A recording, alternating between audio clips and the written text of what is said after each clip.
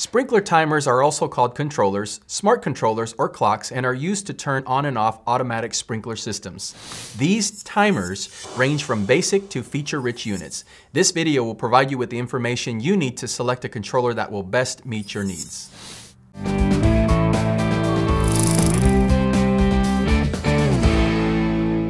Sprinkler controllers are most often called timers, and they come in a wide range of makes and models. It's essential to choose a controller based on the size of the sprinkler system and any specific landscape requirements that you may have. Because of the many different needs and applications that exist in landscaping, most of us are faced with the question, which timer is best for me? There are actually only 5 significant factors that really affect your selection. First, whether or not you want your timer to be smart or conventional, the operating location, the number of zones it needs to control, the number of programs the unit needs to run, and finally, any other additional features you want your controller to have. Some questions to think about as you're shopping for a timer are, how complicated is it to program the clock and calendar functions? How detailed do you want the controller's schedule to be? Does the unit allow for seasonal adjustments? Does the model you are considering have functions for daily, weekly, and monthly scheduling? There are 2 main categories or types of controllers, conventional and smart. A good conventional controller has all the necessary features that are typically needed for most of your watering needs.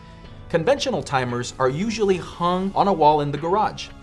And that's where you have to stand and enter all the watering program information using only the unit's dials and buttons. One of the most significant drawbacks is that when performing maintenance or making programming changes, you have to walk back and forth from the timer out to your yard to turn it on and off or advance it to the next zone.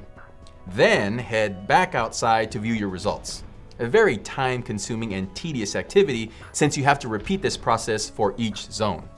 A smart controller, on the other hand, has Wi-Fi or cellular connectivity, allowing you to use your computer or mobile device to program and operate the unit from any location, even if you're away from home. No more tedious walking back and forth between the timer and the yard. Just use your phone, tablet, or computer to activate the smart controller. Some smart models can even notify you when there's a problem, like a broken sprinkler head, or a valve that isn't working correctly.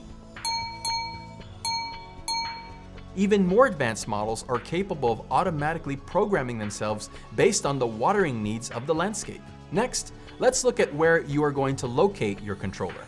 Sprinkler timers come in indoor or outdoor models. Indoor models are not weather resistant and come with an attached external transformer that plugs directly into the wall outlet. You never want to locate an indoor controller outside.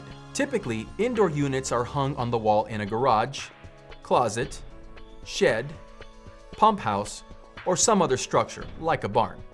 But always near a power outlet so you can plug in the attached power cord. The critical thing to remember when choosing the location for installing an indoor model is that you always have to protect it from the effects of Mother Nature. Outdoor timers, on the other hand, come with a weather-resistant housing and are more durable than the indoor models. And although they are designed to be hardwired directly to your electrical system, an optional power cable, commonly called a pigtail, enables the unit to be plugged into a standard wall outlet. And since outdoor timers offer more features than indoor units, installing and using them in indoor locations with the added pigtail has become very commonplace. Large outdoor models come equipped with advanced features that lets them be configured for a greater number of stations. Your sprinkler system design should divide your property into watering zones or stations. The typical residential sprinkler design has between 2 and 12 zones. Commercial designs might have as many as 48 stations or possibly even more. As you compare the available controller models, it's essential to know how many zones your system will have. And if you are upgrading an existing model, you must get a timer that has at least the same number of stations as your current unit. It is also a good idea to choose a timer with a few extra stations, in case of future landscape remodeling or expansion like adding a vegetable garden. The number of zones in your system is equal to the number of control valves it has. By merely counting the number of wires that are already connected to the terminals inside your timer, you can know how many zones your current controller operates. Many manufacturers have the control valve terminals marked and numbered, like what you can see in this controller, which has 6 wires attached to the control valve terminals and a common wire. This system has 6 zones. The word program, when used in connection with a timer, refers to the set of watering instructions for the number of zones that will run during a planned watering cycle. The more stations you have running on separate schedules, the more programs the timer must be able to store in its memory. Most timers can run up to 4 different programs, often labeled as program A, B, C, and D. And finally, it's time to choose what additional features you are looking for your timer to include. These extra features and options are a matter of personal preference and are not critical to the sprinkler system functioning correctly.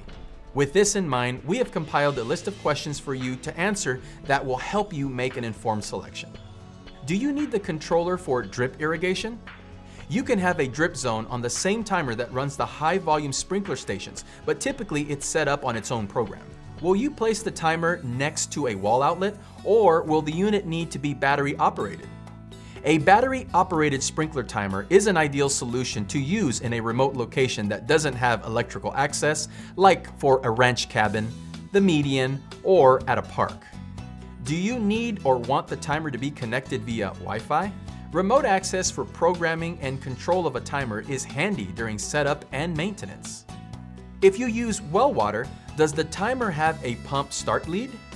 This important feature combines irrigation and pump control by turning on the water pump relay and activates a zone control valve at the same time. Does your controller of choice allow the installation of a rain sensor? A nice additional feature that automatically shuts off the sprinkler system when rain is detected, not only conserving water and saving you money, but also prevents your plants from being overwatered. Does the timer have non-volatile memory? Typically, battery backup is only for protecting the watering schedule programs.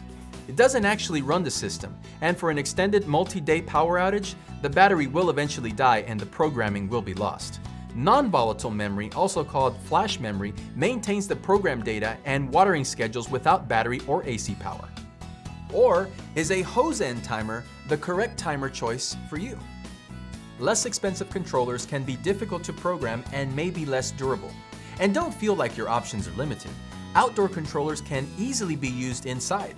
Just add the appropriate pigtail adapter to your cart. Thank you for watching this video on selecting a timer. Please subscribe to our YouTube channel to get the most out of our user-friendly shop and compare web store. From Sprinkler Warehouse, this is Alfred Castillo Jr., the Sprinkler Warehouse Pro.